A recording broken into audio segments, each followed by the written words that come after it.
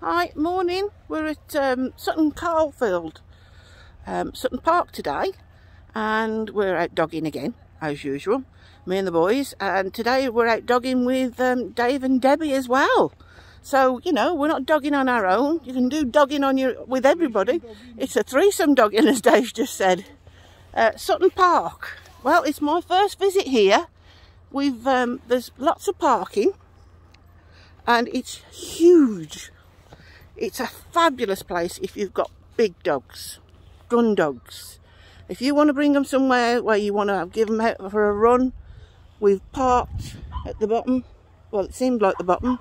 We drove miles to get in, and then we've parked, and we seem to have walked forever, and we've still got nowhere.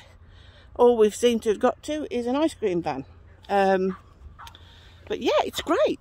I'll turn the camera around and you can have a look. This is definitely the place to come if you want to go dogging, definitely, because there's dogs everywhere, absolutely everywhere. Let's see, let's turn the camera around. Here's my boys, here's our Gizmo, and we've got Timmy with us today, and Debbie and Dave, and of course we won't go anywhere without Bear. I can loose him off his lead. He's pretty good. He won't go far without me. If anywhere, he's always behind me. And as you can see, Gizmo is pulling the camera again, as usual, because there's not many trees. Gizmo does like the trees, but as you can see, we've just walked over there. It's taken us about half an hour to get over here, to walk up to here, and it's still miles and miles of woodlands, so we can go to woodland areas. There's lots of dogs, but bearing in mind that, you know, there are a lot of people here on this side today, but you can still get yourself very well socially distanced. There is a cafe on here apparently, and we're going to try and make our way there. Gizmo was like, come on, we've got to go. Bear's the same, he wants to move on because he's seen all the boys and the dogs and they want to move. So yeah, it's a great place to come. As you can see, they do like to, lots of dogs come to play,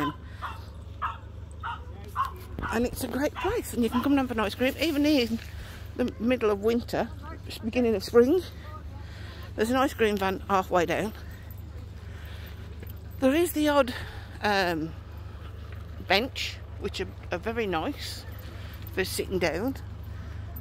There's a memorial here of some kind. But yeah, it's good so far. I think if it was me, we would have, if I'd known, I'd have brought the van down a little bit closer, because there's car parks all the way down. And I'd have got a little bit closer. I think it's a bit muddy today, and I think in the summer months it would be fabulous, you know, really nice. Apparently there is deer on here as well. Plenty of rubbish bins, things and that too. And it's very clean. There's no rubbish. It is extremely clean. I mean, there is a trail that way that you can walk through and go woodlands. Like I say, you've got moorland, different types of habitat. I think this is just generally a little hub where people come and sit and have a cuppa, an ice cream, and chill. So we're going to carry on, and we're going to walk down the road down that way, because it's apparently that's the way the bistro is. So we're going to carry on walking, and I'll speak to you a bit later when we get down to the bistro.